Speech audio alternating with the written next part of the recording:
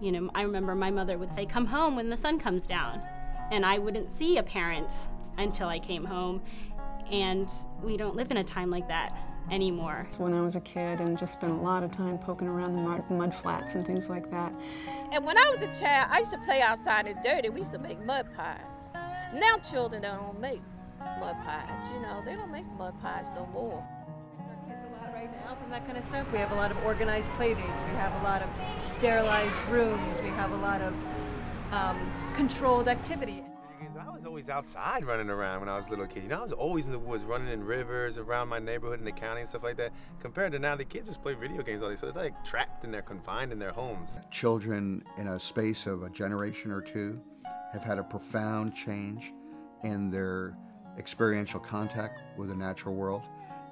Children today spend, on average, over 44 hours a week in front of a monitor of one sort or another, television screen or a computer monitor, and less than 40 minutes outside. I mean, children just don't go out in nature.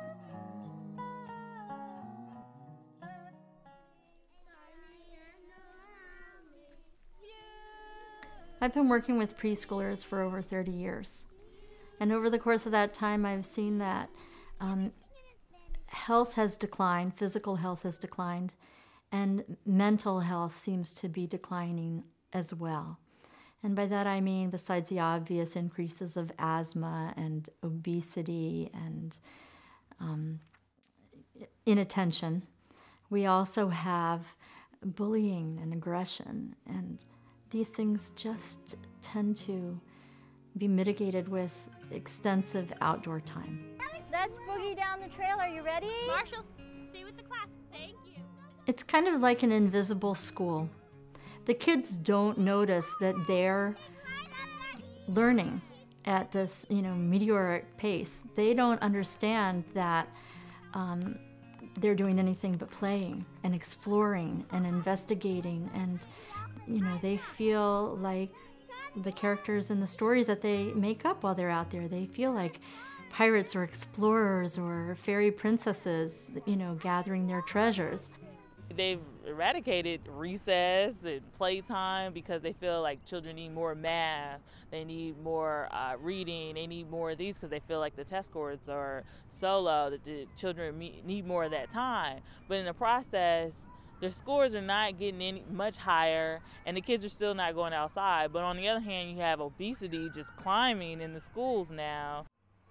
We're offering to teachers simple experiences that if they're not really knowledgeable about environmental issues, they're not science teachers, they can still feel okay about taking their children outdoors into the schoolyard and knowing that whatever they do, even if they just allow the children to sort of quietly engage with the natural world, that's enough. Some people will say, well, you're just doing that, or it's so simple. It's not actually, that's deep.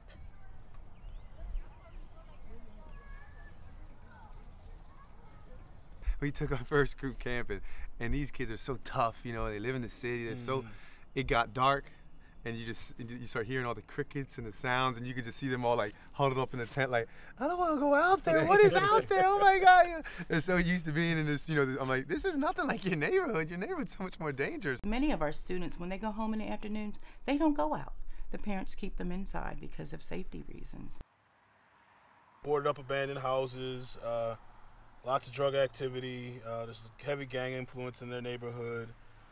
Liquor stores all over the place, corner stores with unhealthy food, litter in the gutters. We come to this park a lot, and we are about teaching and educating, but I don't think you can have a real appreciation for nature unless you're out and you're in it and you're interacting in it and you have the freedom to do what you want to do, go and explore and be one with it. Nature is the place to go! Willie's in 2nd grade. He goes to our local public school. He's learning a lot about science, but he's learning that all through books, through reading. I don't think that's the way to learn about nature, to read about it. I think the way to learn about it is to be in it. teaching environment, school environment, is one that emphasizes formal, abstract, indoor learning. That's, you know, one form of learning. It's narrow, it leaves out a lot, and it's exhausting. Parents are like, well, I want my child to get lots of information, and I want to know they have information. It sounds to me all you're doing is playing in the woods. I said, well, actually, that's true. That is exactly what we're doing. We're playing in the woods. But don't worry about the information. It'll come along for the ride.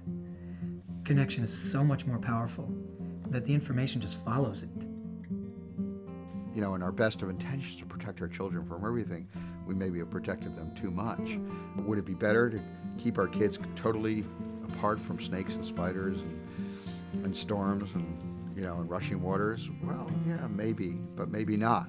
Risk is really important for young people. If you don't have healthy risks, they're going to be unhealthy risks. We're seeing this all over the place. I've been working with kids for 25 years. All the kids thrive on taking risks. They just love the feeling in your stomach, regardless of their temperament. I had never done something like this, and I wanted to try it out and see that I could do something of this magnitude. I feel like what better to do than submerge myself in the wilderness for 6 months. It was like a really big thing for me to just go ahead and take this leap. I just knew that I had to do it. So this is a 6 months experience, and this is a 600-mile journey by ski and canoe. We start with students who might have never skied before. We started with students who might have never camped before. We started with students who've never seen snow before. We definitely had to learn how to work together with speed and efficiency on the winter trail. That's where it really came together, and we realized, wow, we have an hour, we're cold, we're hungry, get the firewood, set up the tent, get the boughs, and we just learned this rhythm. Now we feel confident in ourselves, just what we're able to do by ourselves, and we can survive in the wilderness. It's incredible. I mean, anything can happen, and we're really let loose now. Like, I feel like we can do anything we set our minds to. I wish that they would be excited to go back in the world, and that they would make the best out of the situation they're in. So my biggest wish for them would be that they would look at all the beautiful things that there are in the world and put themselves right in the center of making change, start from themselves.